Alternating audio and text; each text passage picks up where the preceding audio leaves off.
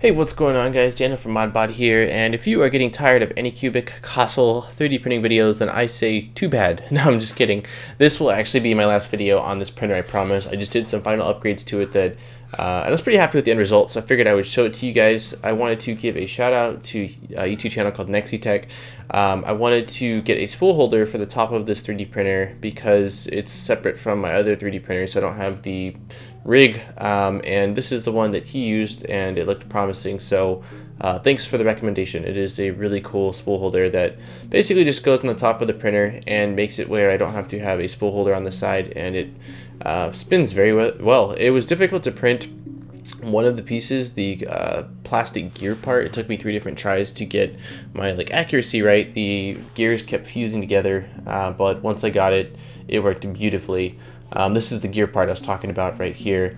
But aside from that, I did a couple other little things like an LED upgrade. For those of you that are interested in this printer, links will be down in the description as always with the coupon code. If you do want to purchase through my link, it does help out the channel. If not, no worries, no hard feelings at all. But yeah, so one thing I had to do was to flip the extruder attachment part and put it on the top so that way it was close to where the spool was actually at, and in doing so I had to extend the length of the stepper motor cable, which I basically did by snipping and soldering wires, extending all of them, and then I put a cable wrap around it to make it look a little nicer. And then I wired up 3 strips of LEDs, which are incredibly bright. As you can see here, they look just beautiful. They look gorgeous. I have to install LEDs on everything. It's just what I do. And yeah, I think they turned out awesome.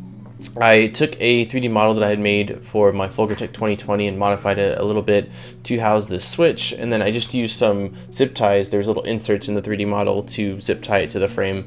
I used T-nuts on the last one, which does look a little cleaner, but honestly I didn't really care. The black zip ties get the job done and it works, so what the heck. Also, another shout out to this guy over on Thingiverse. I can't see his name and I don't remember it, but he posted a pinout of the Tri-Gorilla board, which is what the Anycubic Kossel uses, which allowed me to find where there was a 12-volt pin. So that way I wired the LEDs directly to the board versus having them running to the power supply. Since my power supply is separate from my printer and not connected to it, I didn't want to have it where I couldn't unplug the power supply if need be. So that is it. This is the end result, saying goodbye to the Anycubic Kossel 3D printer, so you guys will not have to see it for quite a while. On top of that, I went ahead and uploaded my lithophane lamp. I had quite a few requests on that video to do so, so I did go ahead and finally do that. So you've got the top, the bottom, and the frame that holds the LEDs. For those of you that do want to download, I'll have to get back to you on what size the panels were that I made and used. I'm not totally positive, so you might have to experiment a bit with what panels will fit in this, or modify it yourself. I did go ahead and upload, along with the STL, the actual 360 Fusion file, so you've got that. Next in news, if you didn't know, I have a 3D printing blog called 3D Print Love. I've had it for quite a while, and I was active for a while, but I've stopped being active. Well, I got this email from Google saying that hacked content has been detected, and the site was maliciously, I don't know, people posted malicious links on it or something like that. Well, I clicked on the links which Google recommended, which seems kind of sketch, but they were all 404 error, no redirecting. So I don't know if somebody just commented on the page with a malicious link, so it flagged something with Google or what the deal is. But as always with any site, make sure you proceed with caution. And I did post this a few days ago on Twitter, letting you guys know about this. So if you don't follow me on Twitter and you want to follow me at DopeStutter930, you can figure out when I'm live streaming like I did tonight, and if there's any important news. I do not spam a lot of stuff on Twitter, so you don't have to worry about getting a bunch of stupid tweets.